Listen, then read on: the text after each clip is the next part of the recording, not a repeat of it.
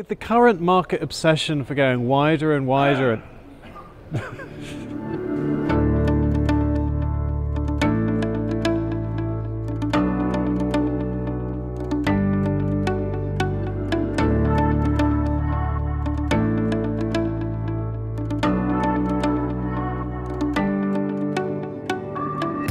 you'd be forgiven for thinking that the craze in the caravan market right now is bigger, wider, heavier, more luxurious. So it is absolutely brilliant that Swift have decided to go completely against all that and bring out something that many people have been crying out for a long time, and that is the Sprite Compact at only 6'8" wide. That's 2.03 meters. It's maneuverable, it's fairly lightweight, it's going to be better for fuel economy. So let's take a closer look at this compact little caravan. And here we are. We'll start at the outside and we can see at only 6'8" wide, diminutive little thing. So the one thing this does lack, as you can see immediately from the beginning, is no sunroof on this van, and the front gas locker there is white where all the other Sprites are graphite grey.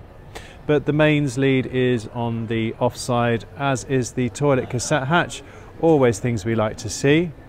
And we got a stabilizer hitch on the front. So now as we come round, it might be Swift's entry-level range, but there is nothing entry-level about the Sprite. Now then, weights, unladen weight, sorry, the mass in running order is 980 kilos, and the MTPLM is 1094 kilos. So this gives you a payload of 114 kilos, which is a little bit bare minimum, but we are sort of looking at a small lightweight caravan here, so it's kind of just about doable. So yeah, maybe it's upgradable. Do check with Swift. I'll leave a link to the Sprite website in the description below. We've got mountings here to put a Thule bike rack if you so wish. Obviously that's going to come out your payload. And we've got a one-piece entry door with no window. We do have a light above it, but I really like these graphics, the sort of blue and the turquoise with the subtle Union Jack, and then this these little birds here. I think that's really smart, really smart. And we've got alloy wheels as well. So what is the price of this lovely little caravan? Well, the on-the-road price, and kudos to Swift, thank you for giving us the on-the-road price, is £20,695. That's the exterior, and a few stats. Let's take a closer look at the interior. Right, so I've popped the wide angle lens onto the camera, and as we see as we walk in, we got the kitchen at the back.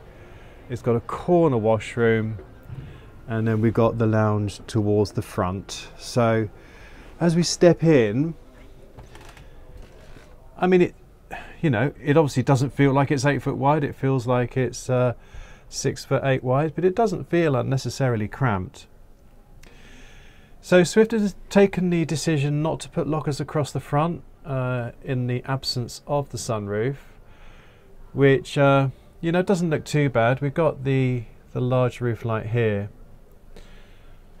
I'm not sure about it. A lot of people will be glad there's no sunroof, because obviously fewer openings in the caravan means fewer opportunities for any disasters if there's any leakage or anything, or breaking it. But yeah, anyway, we'll take a closer look now at the kitchen. Now the kitchen is absolutely fine. We've got the full cooker oven, 3-burner hob, my usual gripe, which is none of those rings are small enough for my coffee pot. So yeah, I do wish Thetford would give us, small, medium and large rather than 2 mediums and a large, but can't have everything. That's just because I'm fussy. So Swift's solution is, well, use a cafetiere then, Ditton. Alright then Swift, I'll do that then. These are all right. Where are my sockets? Where are my sockets, folks? So I do not see sockets in the kitchen. I do not see sockets in the kitchen. what I do see is sockets over here, where you'd also put the TV. So it looks like your kettle, folks, is going here. But this is at the same height as the kitchen. So this is sort of a worktop extension. But obviously if you've got your TV on here as well, that's not going to be totally ideal. But, you know, caravanning, it's all about compromise, isn't it? You've got your fitted microwave there and some storage here. So one thing I will say, we're still at the Motorhome and Caravan show at the NEC, despite the fact you're watching this a little bit later than that. Swift do not use show lighting, and kudos to Swift for being so upfront and honest. But this does show you that this part of the kitchen is a little bit in shadow. And also remember, there's no window in the door here. So if it's not nice weather where you can't leave the door open, and remember too, it's a one-piece door, so you can't just have the top open. That part of the kitchen is a little bit dark and in shadow. So yeah, just be aware of that. You've only got the little lights here above the cooker. Coming round, we've got a control panel. We have Truma heating in this Caravan. Useful coat pet. Now, you know, attention to detail. Someone's thought about that. Someone's thought about the fact you're going to want to put your coats when you come in. Well, that's a cupboard, folks, and no soft clothes. Don't look at the lounge, but let's have a look at the washroom while we're at the back here. Someone get the WD-40. So we have a wet room style washroom, which in a compact Caravan is no surprise whatsoever. So, you know, most people will be using sites when they have this Caravan. But you've got the ability here to use a shower. I see no provision for a curtain. That's not to say there isn't one, but there is no rail for curtain, and there is also no drying rail. So that's a little bit not quite as good as some of the closest competition there. But we do have a clear roof light, which is excellent. Absolutely good. So it's adequate, you know, an adequate washroom. You're not... That's how I feel now. We're near the end of the show. Huge wardrobe. Almost long enough to put your ball gowns. And yeah, nice one, Swift. The table's at the side, so you're not fighting with your clothes to get the table out when some manufacturers put it at the back, which is not ideal, but yeah. And also your mains control panel is down here. In other words, it's accessible even at night when the bed's made up. Attention to detail, thought about how the Caravan's being used, big tick for Swift. Oh, it was going so well. Do I need to say what I think about this fridge yet again, with the clips and the lights, the LED lights when it's on that will annoy you at night? Anyway, moving swiftly on. Swiftly on, Swift! Oh dear. Sorry. So we've got the lounge here, parallel lounge. Obviously, I will be looking here for yep. So we have a little pull-out table for, well, I say for occasional meals. I mean, you're going to be using that nearly all the time, unless you're getting the table out to spread out and work, or if you've got friends around for food. You've only got bolsters at the front of the Caravan. We don't have bolsters this side. I'm sure your dealer could sort something out, or if not, I'm sure Matalan or Dunelm could sort you out as well with something. And then what about lighting?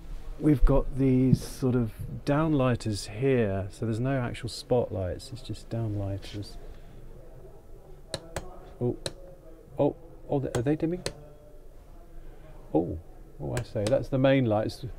So this is the dimming the lights over the lockers there, which is hard to pick up on the camera.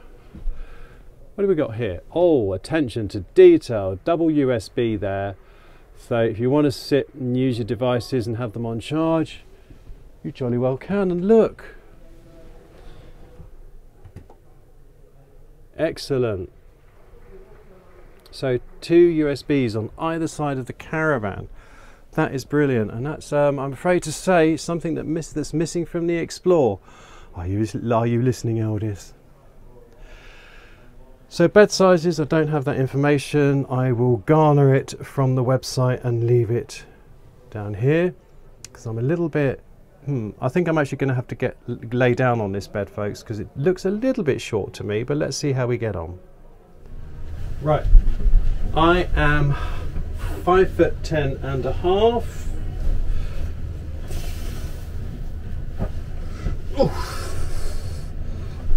Obviously you move these cushions, just whatever whatever the actual measurement is, just long enough. I would want it absolutely no shorter for someone who's 5'10.5". I think if you are 6 foot or above, that's going to be a bit short. So, but yeah, there you go. Right, so that's making up the bed. Don't forget, obviously, you can make up a double by pulling out the slats here. Looks like they could have made this a bit better, but yep, so you can make a double bed by pulling out the slats there. One thing I've noticed, folks, there is no mains socket at the front of the lounge here. There's nothing on the shelf, and there is nothing down here opposite the Truma outlet. And the switches for these little lights I found are here. So that's good. I feel we could maybe do with a tiny bit more light again at the front of the Caravan. But again, as I say, you've got 2 USB sockets at either side. So I think Swift have been pretty smart here. While there's no mains at the front of the Caravan, there is USB power, which is, to be honest, in the year 2023 is probably what most people are going to be needing. So that is the Super, well, not the Super Sprite, because that was the old outgoing wide, but no, that was the Super Sprite Compact. So there you have it, folks, the lovely little Sprite Compact, ideal for the serious tourer who doesn't want to be worried about scratching their Caravan on bushes and things on narrow roads. You can hitch this up and almost forget about it. That's the real USP with this Caravan. So I hope you enjoyed this video, folks. If you did, you know what to do. Please give us a thumbs up. Whoa, that wasn't meant to happen. Subscribe if you don't already. And it just leaves me to say, from Dougal and from me, thanks for tuning in.